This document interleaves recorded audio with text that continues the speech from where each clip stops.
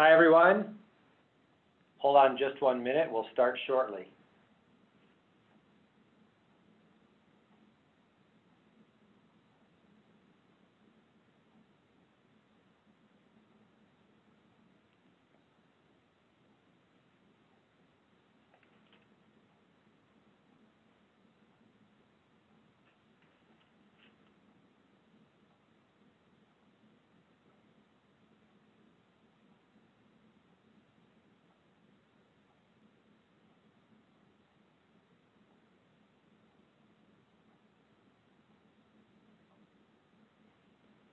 Well, good afternoon, everyone.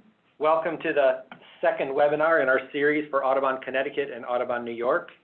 Thank you for joining us. I'm Mike Berger, the Managing Director of Audubon's New York State program, and I'm speaking to you today from the Cornell Lab of Ornithology in Ithaca, New York, where I'm based.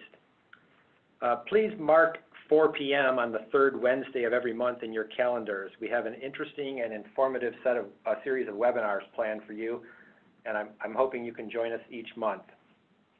During the course of this webinar, if you have questions or comments, please type them into the chat box. Our communications staff will be monitoring that and either responding to you directly or asking me to respond at the end of the webinar. We have some time built in for questions and answers after the presentation. So without further ado, let me get started. Across Audubon, we're working under our current strategic plan that runs from 2016 to 2020, and it focuses on coasts, working lands, water, climate, and bird-friendly communities. One of the questions that people keep asking is, how did Audubon decide to focus on those priorities? And that's what today's webinar is about. I'm going to explain how we determined the conservation priorities of the current strategic plan, what the main threats are to priority birds and how those led to specific conservation strategies, and what the focus of those strategies is in New York and Connecticut, which are part of the Atlantic Flyway. In the Atlantic Flyway and in New York and Connecticut specifically, some of these national strategic priorities translate into specific conservation initiatives. For example, the coast strategy is focused on Long Island Sound and the Atlantic coast. The working land strategy is focused on working forests through our Healthy Forest Initiative. And the water strategy is focused on the Great Lakes and the Delaware River watershed. In other parts of the country, these strategies are focused on different things. For example, the working land strategy is focused on conservation ranching in the Central Flyway. I won't be covering that today, but there's a breadth of conservation work taking place across the country and the hemisphere. But Audubon wasn't always organized along flyways nor coordinated across the country and hemisphere like it is today. The story about how we came to be organized this way is also the story about how our strategic priorities were identified. A little history here. As recently as 2010, National Audubon consisted mostly of the National Headquarters, a National Policy Office, a National Science Office, an International Alliances Program, and a couple dozen semi-independent state and regional programs. And of course, there were always several hundred affiliated local chapters. In 2011, not long after David Yarnold began his tenure as Audubon's 10th president, Audubon initiated a strategic planning process that was built on a comprehensive assessment of all the bird species of North America and their threats, which were organized according to shared habitats and shared geographies. And the themes that emerged from this assessment led directly to Audubon's being organized by flyways and to the focus on our strategic priorities. So in the first plan, those strategic priorities were coasts, working lands, climate, important bird areas, and bird-friendly communities. But in our current strategic plan, a couple of tweaks were made to those priorities. For example, because it had become clear that nearly all of our conservation work was directed at important bird areas, it was determined that IBAs did not need to be its own strategic priority, and that priority was replaced with the water strategy, which was composed of specific initiatives across the country, such as western rivers, saline lakes, and the Everglades. And at the same time, with the current strategic plan, emphasis was placed on ensuring that all parts of Audubon organization were better integrated in their focus on these strategic priorities, which is an area we've seen a tremendous amount of progress on over the last several years. But what did this process really look like, and how did it lead to these strategic priorities? The assessment of all of these priority species was built on the work of many individuals and organizations that have been involved in this type of work, this type of assessment for decades. These include Partners in Flight for land birds, the U.S. Shorebird Conservation Plan for shorebirds, and the North American Waterbird Conservation Plan for waterbirds. The process was complicated by the fact that these initiatives did not all use the same methodology, criteria, or geography. So we had to sort through the apples and oranges and try to determine the species that we thought were the greatest priorities for Audubon. This actually became easier recently in 2016 when the Avian Conservation Assessment Database was created, based largely on the Partners in Flight species assessment methodology. Now there is a unified list of priority species for North America. I think you can see by the number of logos how many groups were involved in pulling this together. It's a pretty impressive multinational collaboration.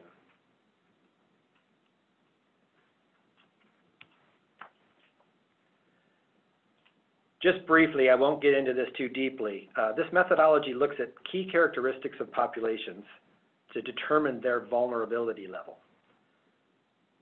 Population size, distribution, threats, and population trend all factor into determining how vulnerable a species is at the continental scale. And then, to help inform where species should be the focus of conservation efforts, relative density and percent population were used at the regional scale, helping us to know which areas are the most important to each species. What regions, you might ask? Well, we use what are called bird conservation regions, or BCRs. This is the geographic unit that's used for this type of bird assessment. They have been adopted across Canada, the US, and Mexico. It's an interesting sort of side fact that BCRs actually came about as a direct result of the North American Free Trade Agreement. But I'm not going to get into that story. That's a story for another day. BCRs are ecologically based units that provide somewhat consistent habitats and support a somewhat unique set of priority birds. The map on the right zooms in to show what the BCRs of New York and Connecticut look like.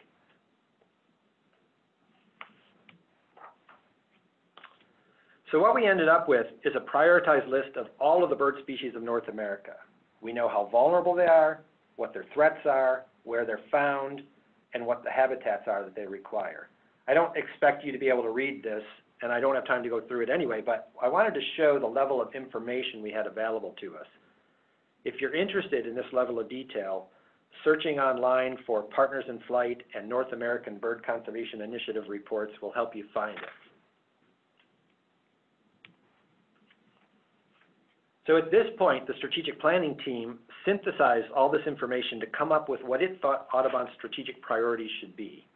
In some cases, this was fairly straightforward because habitat-based species groups naturally aligned along themes.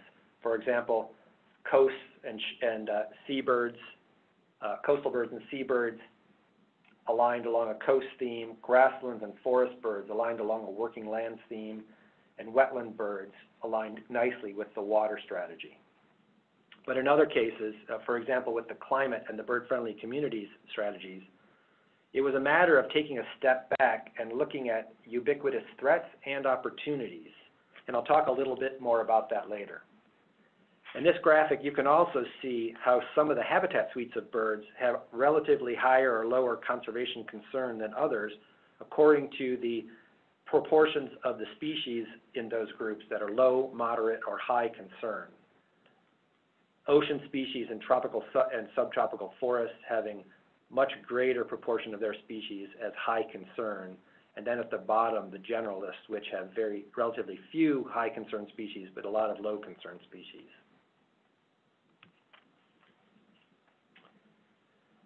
Most, but not all of our priority birds are migratory. This means that they can experience limiting factors and threats in different parts of the hemisphere. To be effective, conservation of migratory birds needs to take into consideration this full life cycle and focus on the limiting factors wherever they occur.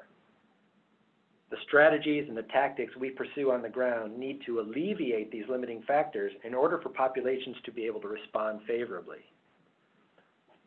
Thankfully, with Audubon's national, international, flyway, and state programs, along with hundreds of local chapters and dozens of partner organizations from Canada to Southern South America, we have the wingspan to address full life cycle needs of these priority birds. Audubon's organization along the flyways further facilitates the collaboration that needs to take place for this. But understanding those limiting factors is not always an easy job. Much of the rest of today's presentation is going to focus on the limiting factors that our priority birds face in the U.S. portion of the Atlantic Flyway, specifically in Connecticut and New York, because those are what drive the conservation work we do every day. Let's start with the coast strategic priority. Here are some of the key birds that our coastal work is focused on, including several beach and island nesting birds, the salt marsh sparrow, and the red knot, which visits only during migration. We focus on the species that are experiencing the greatest population declines and try to address the biggest threats to those birds where we can make a difference. Mostly, this is focused on limiting factors to the breeding birds, and most of our priority coast birds do breed in New York and Connecticut. We can make a big difference stabilizing populations if pairs are able to survive and reproduce while they're here. However, we also have a role to play in addressing limiting factors to these and other birds during migration and during the winter as well. For example, we try to make sure that migrating red knots have ample horseshoe crab eggs on which to forage during migration, and we have also assisted with surveys of piping plovers in the Bahamas to help protect winter habitat for that species. You might be interested to know that the New York and Connecticut region has over 400 breeding pairs of piping plovers. That's approximately 30% of the Atlantic coast population and over 10% of the global population for that species. Clearly, how we treat our piping plovers here can make a big difference to those bigger populations. As an aside, by the way, I don't know if anyone is following the whole burb discussion online. That's B-I-R-B, not a typo. I'll just say piping plovers, both the adults and the young, are clearly burbs. And if you have no idea what I'm talking about, look it up. It's a little funny.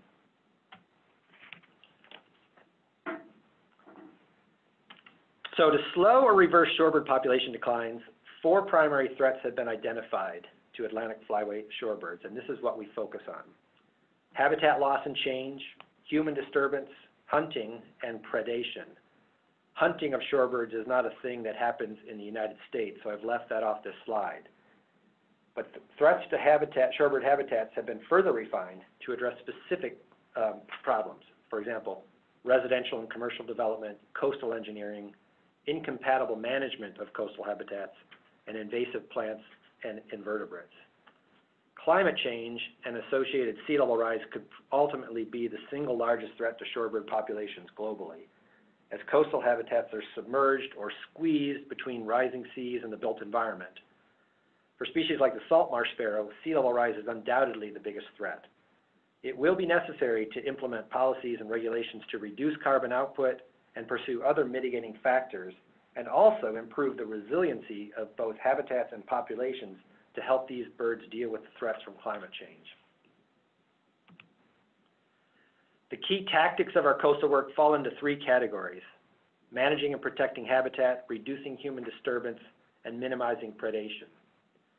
I'm not going to go into the details about these, though, because will be covered on a future webinar.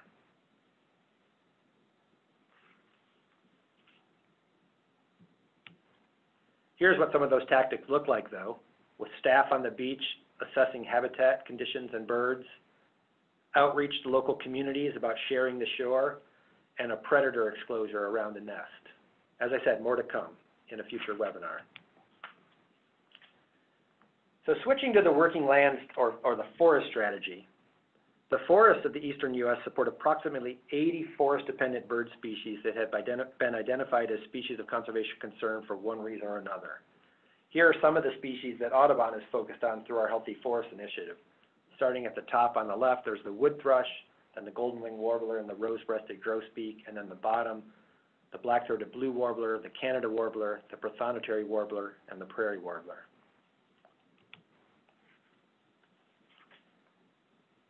Forests in the Northeast have gone through quite a long-term cycle. Forest cover in the East declined significantly as land was cleared for agriculture until around 1900, but then as farms have been abandoned and farmers moved to the Midwest where the soil was better, forests have largely recovered throughout the Northeast. These data are for Massachusetts and Vermont, but the same pattern holds for New York and Connecticut. There are some recent indications that this trend has actually plateaued or even reversed a little due to forest clearing for residential and commercial development, but more northeastern states still have a high level of forest cover. But while our forests were coming back, many forest birds were declining. About 1/3 of 90 eastern forest bird species have experienced significant population declines in the past 50 years. Several species have lost more than 60% of their populations in that time. This table shows the percent change per year from the Breeding Bird Survey, or BBS, and how that translates into population remaining and population lost over that time period from 1966 to 2013. You can see some very steep declines from some of these species.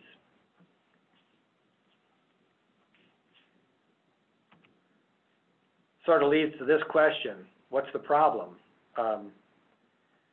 It's important to think about how population change actually occurs.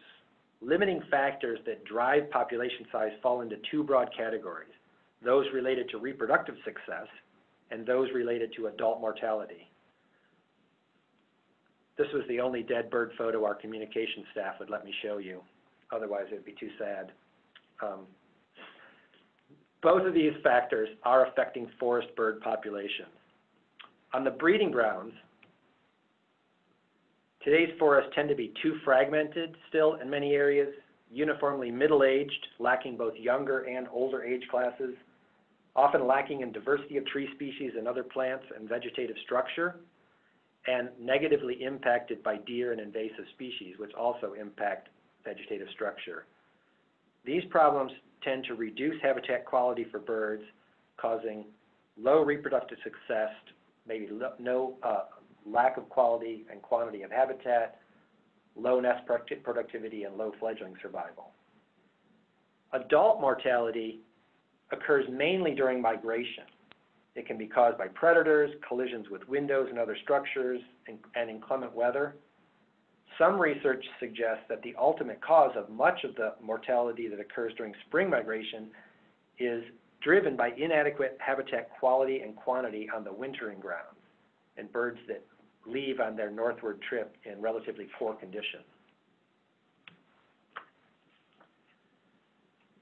The U.S. Forest Service issued a research review a few years ago that identified the major issues facing forests in the Northeast and made recommendations for how to address those issues. Featured prominently in this report is the recommendation to diversify age classes of forest to increase other measures of diversity, improve wildlife habitat, and increase forest resiliency to climate change and invasive species. This is a part of the core of what drives Audubon's work in the forest, trying to work with forest owners and forest managers to manage in a way that achieves this level of age class and species diversity and provides habitat for priority birds. Deer overabundance is a widespread threat to forest birds and also to forest health. I'm sure everyone has seen a browse line, like is pictured in the upper right photo, where you can see that it looks like the trees have had a straight across haircut. The New York map in the center shows forest regeneration, which is basically the regrowth of seedlings and saplings following a forest disturbance. Green is okay.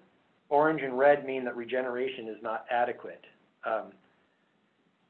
And then the map of the U.S., the United States, shows deer density. And you can see, if you look closely at the New York portion, you can see how there's a similarity between the regeneration and the deer density maps. Anywhere, again, on this U.S. map shown to be in yellow, orange, or red, basically has too many deer for forests to have good undergrowth and adequate regeneration.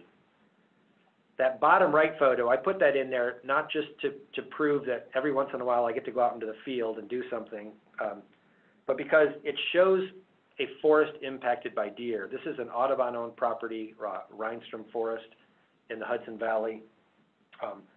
This is what a browse line looks like from inside the forest. If you just look beyond me in that photograph, you can see there's very little vegetation on the ground or up to about 4 feet in height. This is not especially good bird habitat, and this is a widespread issue. Again, I don't want to get too deep into the details of our forest conservation efforts because that is a topic for a future webinar, but our work falls into basically 3 basic categories: preventing forest fragmentation and loss, managing forests to improve them for birds, and reducing other threats through policy and management. This is what we're doing to help forest birds reproduce successfully and to help halt the declines and build their populations.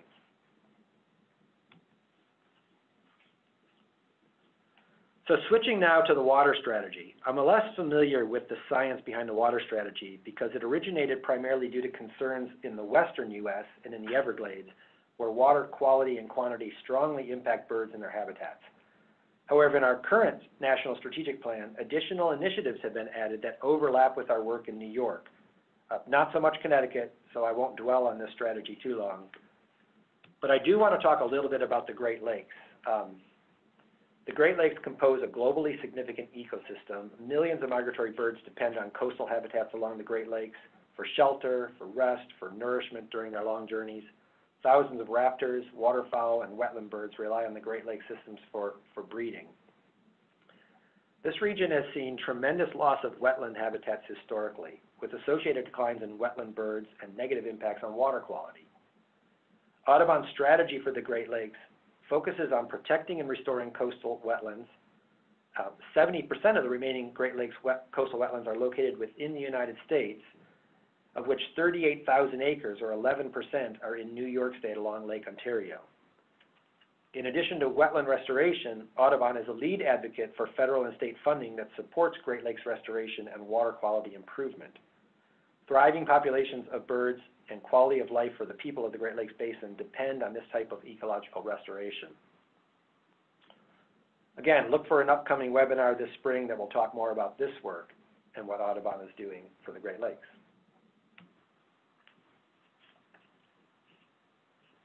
During the strategic planning process, it became clear that climate change was an overarching threat that needed to be a strategic priority of its own. There's a long history and a large body of literature documenting the fact that climate change is a threat to birds and other wildlife. Just selecting a couple from the shelf in my office. This first book was published in 1992, and this one in 2002. One of the authors I'll note here on this second book, Terry Root, is a National Audubon board member, and formerly, many moons ago, she was my advisor in grad school. And of course, Audubon released its first big report on birds and climate change in 2014, showing how climate is likely to reduce the distributions of large numbers of birds. So the upshot of this is there are many different types of studies that show or predict an effect. Some have clear mechanisms like sea level rise or ocean temperature impacts on food sources or changes to migration timing and the floristic and insect cycles. Others are more model-based like Audubon's climate study from 2014, but all point to significant impacts on birds. And then of course, Audubon just recently released another big report on how climate change is likely to impact birds, the Survival by Degrees report. This was the topic of last month's webinar. So I won't go into details. If you missed it and you want to watch it, maybe you can type a note in the chat box, and I think someone can reply with a link to where you can watch that webinar. But basically, 2 main takeaways from this new report. The first is the same as from the 2014 report. Climate change is the #1 threat to birds, but now we know that the level of urgency has increased. The new report shows that 2/3 of North American birds, 389 out of 604 species that were studied, are expected to undergo range contractions that make them vulnerable to climate change. But there is some good news in the second main takeaway from this new report. If we take action now, we can help improve the chances for 76% of those species by reducing the amount of global warming that takes place. In general, our efforts to address climate change fall into 2 main categories: mitigation, or reducing how much the climate will change, and adaptation, which is helping species deal with climate change and its effects. Mitigation essentially boils down to reducing greenhouse gases in the atmosphere through energy policy reform and other similar approaches. Adaptation involves efforts like protecting coastal habitats and facilitating inland migration of salt marshes in the face of sea level rise, and increasing forest resiliency so that forests can thrive under a new climate.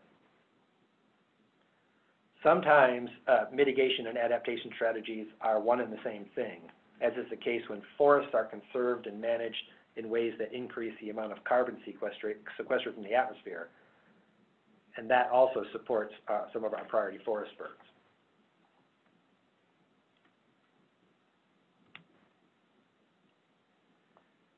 Finally, coming to the bird-friendly communities strategy. Our bird-friendly communities strategic priority began as an engagement strategy in our 2011 planning effort. Basically a way to get people engaged with Audubon's conservation mission, starting with where they live. However, with increasing evidence showing the degree of bird mortality that occurs in the vast human-dominated landscape, and the development of programs to address those threats, this strategy soon transitioned into a full-fledged conservation strategy. This is particularly important to land birds like that wood thrush that migrate long distances to get from their temperate forest breeding grounds, pictured top left, to their tropical forest wintering grounds on the bottom left. Often, our yards and green spaces in urban and suburban landscapes are the places that they stop over during those long journeys. And they have the potential to play a critical role for these migrating songbirds. Although most yards are not large enough to provide suitable nesting habitat for this kind of forest-dependent songbird, they can serve as important feeding and resting habitat or stopover habitat during migration. Birds will use any green patch like this to rest and refuel before they continue with their long journeys. If birds can't find adequate resources to restore their fat reserves during migration, their migratory flights are delayed and they end up arriving on the breeding grounds late or in poor condition, often resulting in reduced reproductive success and survival. Here's a humorous take on this function that our yards can fulfill. By transforming our yards, our parks, and other green spaces, we can provide important resources for migrating birds during the critical phase of their life cycle. And of course, for the more common birds that can nest in suburban yards, like orioles and flickers, having a bird-friendly yard can help them keep these common birds common as well.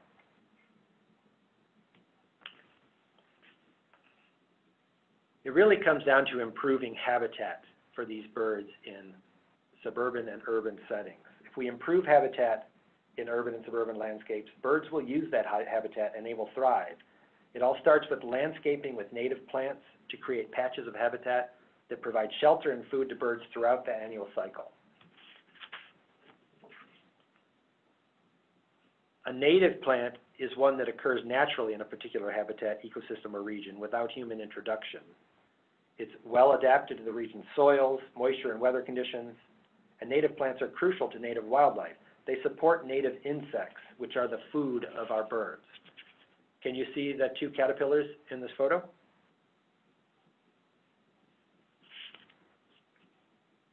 The birds will. The birds will find them.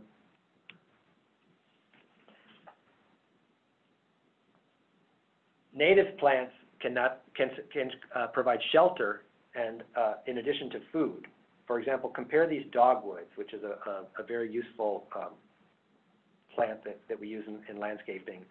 The native dogwood species, flowering dogwood, supports more than 100 species of moths and butterflies more than that non-native ornamental dogwood. And it's pretty clear which of these will benefit birds more.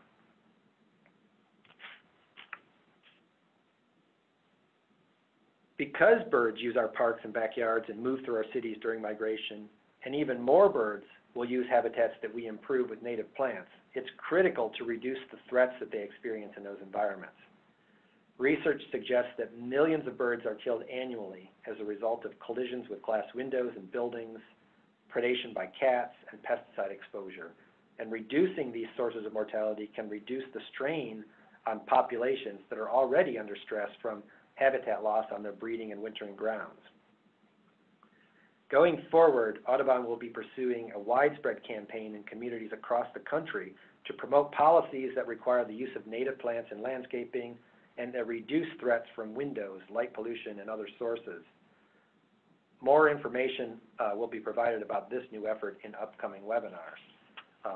And I will note there was just a significant victory achieved in New York City, thanks in large part to the efforts of the New York City Audubon chapter.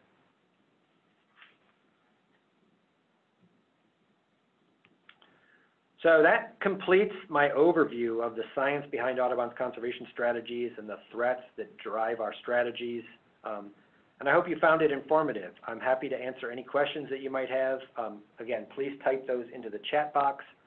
Sharon Bruce, our communications manager, is going to read the questions to me, and she and other staffers, members will be responding directly to your questions in the chat box. Sharon, do we have any questions? Hi Mike, hi everyone. Can you hear me? Yes. All right, great. And I also just wanted to add that, of course, just a reminder, we're recording this. It will be available online. And in case any questions come up about particular resources, we can also share those in the chat box or follow up with you after. So you can email your questions if they don't get answered here to the email addresses shown on screen. So if you do have questions, please type them into the chat box. Mike, we had one question about wind energy. The question was, can you discuss the benefit of wind energy to reduce climate change and also talk a little bit about the impact on birds? Sure, I'd be happy to.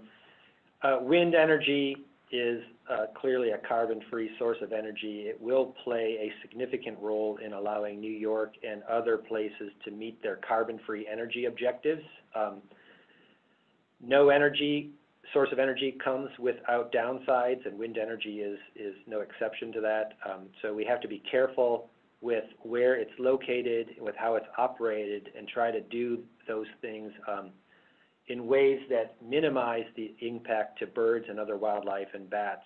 And we're involved in that in many different situations. We're very involved. Our conservation director in New York and our conservation director in Connecticut, Jillian Liner and Corey Folsom O'Keefe, are both involved in the offshore wind development issue.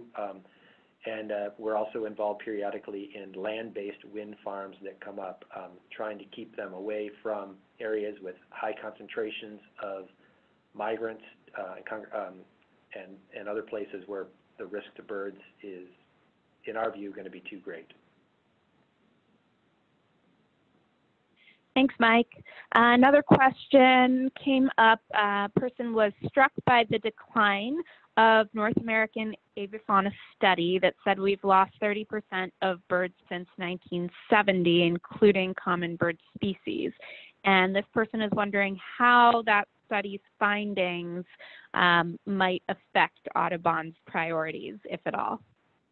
Well, that's a great question. So the folks who did that study, some of them are based right here at the Cornell Lab of Ornithology, are the same folks who have been writing those reports and creating that avian database that we use to create our strategies. So all of those data that went into informing our priorities are the same data that went into that report, basically, or that study. I joke with them, of course this is nearly impossible to assess, but hey, if we hadn't been doing all the work we've been doing, it would have been 5 billion birds lost. There's no way to determine if that's accurate or not, but the fact of the matter is the data that led to that study are the same data that we use to identify priorities and that drive the work that we're doing. So we are trying to address that very loss of birds, yes. And another question about our water work. Why do we focus strategically on the Delaware River watershed, but not the Hudson River? I'm not sure I have a complete answer to that question. Another good question. With any of this, there's an assessment of what is the potential benefit, the role that Audubon can play, the political climate, the opportunity, and I wasn't the one who made that decision, but as I understand it, it seemed like there was a lot of momentum, and the time was right to jump into the Delaware River watershed issue and for Audubon to be more involved there. I just don't think that has necessarily happened, or it's not as obvious for the Hudson. Clearly the Hudson is an important river in New York, and we have several properties and an environmental education center along the Hudson, and it's something that Audubon focuses on, but doesn't rise to the level of a flyway strategy, I guess I would say.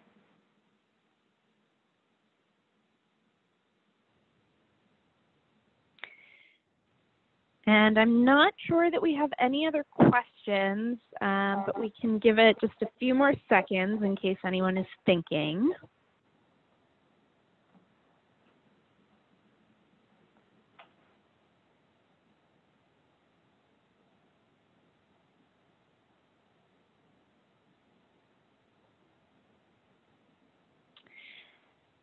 I think that might be it for us, Mike. If anyone, again, has any follow-up questions, you can always email the two email addresses on screen, and we'll be sure to get back to you. And Mike, in the meantime, you want to send us out? I'd be happy to, but do you want to put a plug in for the January webinar before we do that? That would be great. And of course, we did just get one more question, which I'm sure you'll love, which is, what's the solution for deer overpopulation? Oh, boy. I wish I knew the answer. I would be a very wealthy person because it's an issue that's growing and growing. Probably the solution is going to be one that involves a lot of deer mortality, and it's not going to be something that a lot of people are going to want to tolerate. So it's a little bit depressing in that it's hard to think that there's a widespread solution to that issue that has any chance of moving along. So we do a lot of small-scale solutions. Unfortunately, it adds a lot of expense to property management, but forested properties are increasingly fenced, especially a managed property after a harvest, to allow those seedlings and saplings a chance to grow beyond the reach of deer so that next forest can reestablish itself. There's a lot of that taking place. We've actually done some of that at some of our Audubon properties where we needed to do some forest rehabilitation management, but we wanted to make sure that we would get adequate regeneration, and the results have actually been pretty impressive. I would say the other thing I'm afraid is going to happen eventually is a heavy-handed sort of natural solution to overabundance through some kind of disease or something, and there is some of that going on already. We have largely avoided it in New York, but there have been pretty large die-offs in places in the Midwest where deer have become overabundant. Yeah, I wish I had a better answer for that. Some people are advocating that we bring back what is often referred to as market hunting and allow the sale of venison, and that may put enough pressure on the populations to cause them to decline. But I'm not optimistic that that's going to happen. That's a hot potato politically. And do we have input on with the DEC on hunting levels, or do we participate in setting those levels in Another great our question. state? Yeah, another great question. I can speak to the New York side.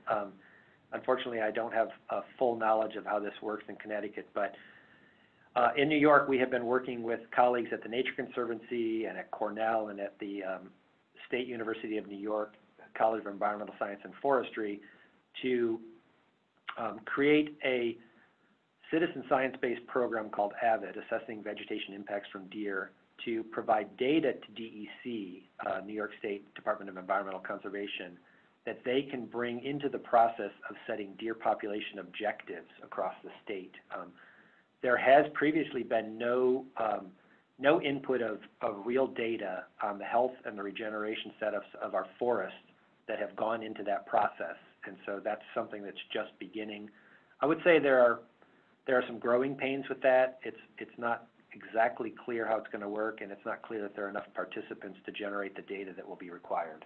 But it's definitely progress, and it's something that we've been involved with, and many of our Audubon chapters are interested in this issue, and some of them I know are participating in AVID. And another follow-up on that, where was the successful forest regeneration work done? That's at the Rhinestrom Forest, the same place where I showed the photo of what a browse line looks like inside the forest. We were collecting baseline data in that photo to help inform our forest management, and we have implemented forest management. In fact, I think there's some being implemented this winter there again. And the first little pilot patch we did where we removed some dead white pines that had been planted quite a long time ago, we wanted to try to get some younger forest and some understory cover back into that landscape. We fenced that and had a tremendously diverse and robust response of regenerating forest. That property is open to the public. If you go to our website and look under the Centers tab, you can find the Rhinestrom Forest information and location there.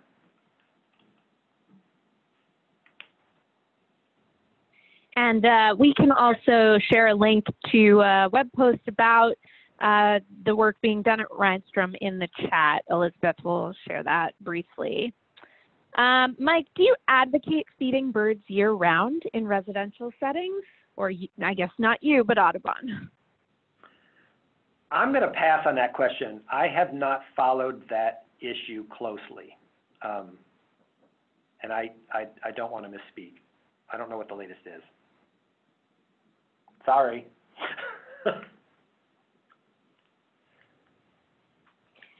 Fair enough. We'll give you this one. And I don't see any more questions coming through at this point, but last time I said that, people chimed in with 10 more, so I'm going to give it just another couple seconds. We'll see if anyone chimes in. I see that people are using the raise hand option, and unfortunately we can't have anyone else become unmuted. So if you can please type your questions into the chat, that is how we can answer them. Or of course you can email us.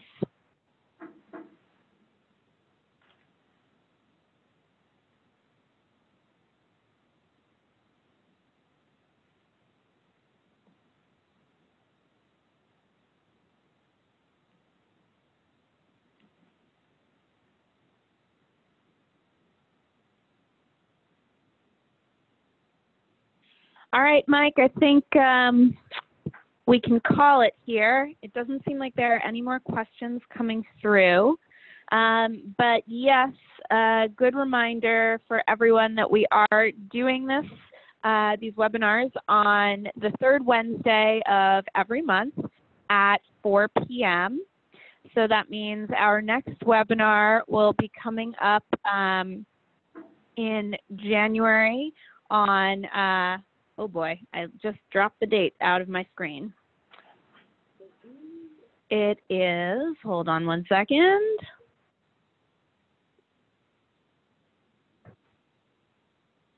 The 15th. And we will be sending out an RSVP page for that webinar, just as we did with this and the one before. And again, we will be publishing the recording of this webinar on YouTube and publishing it to each of those Connecticut and New York pages that Elizabeth shared in the chat earlier today. But we will also email everyone who signed up to attend the webinar today with a link to the recording once we have it. So keep an eye out in your email inbox, probably not immediately, but in the next couple of days, from me, that's Sharon at Audubon, with a link to rewatch and share the webinars that we have recorded so far. Thank you for everybody for joining us. Have a good day, everyone.